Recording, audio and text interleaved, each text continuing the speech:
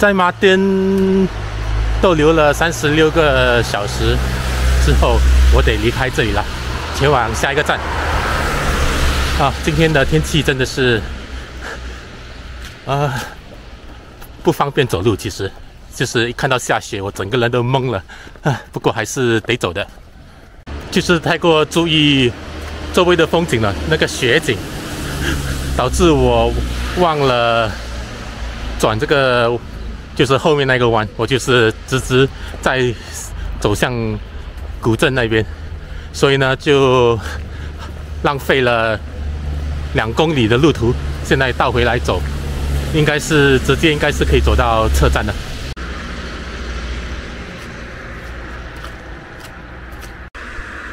今天不懂怎么搞的，频频走错路。不过后面就是Mardin，就是。我希望这条路应该是对的，已经耗了2个钟头吧。不知道哪一个人他把那个巴士总站的地标给标到乱七八糟的。现在到了巴士总站了，然后呢，我是从这一座古城里走过来的。我身后这辆车就是能带我从Mardin去Erzurum的。好了，在Erzurum见。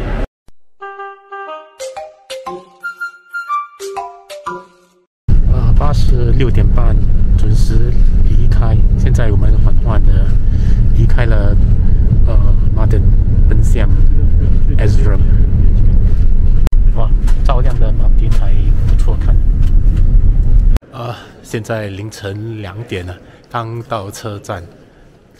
通常这些夜班车我是不会去预约酒店的。找到了一个角落，让我先坐到天亮。在车站等到天亮，现在是第1班车进城。好难熬的一晚。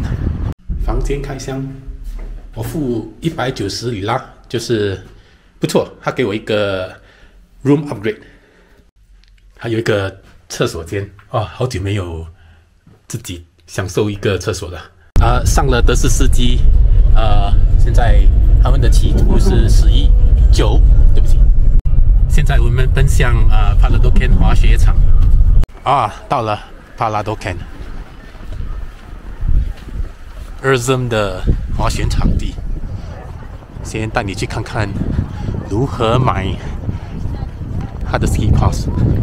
这就是售票处，这就是它的价格。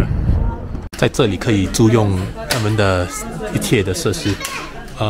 据我了解是185里拉全套。这个类似太空舱就好，就是他们的餐馆，这就是他们的滑雪场地。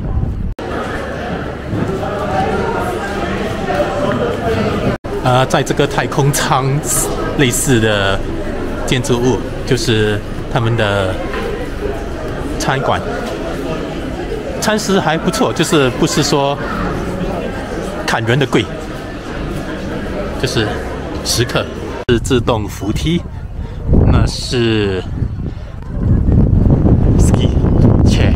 哇，现在的天气还蛮糟糕的，就是在纠结要不要去，到底今天要不要去滑，或者是把今天的流程给弄得详细，然后明天才来大干一场。先把我的衣服给拿了，好了，这走上去。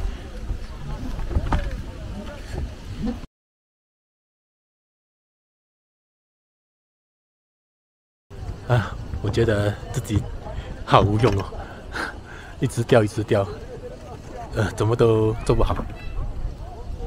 弄得好狼狈哦。真的以后就不想滑雪了，真的是累到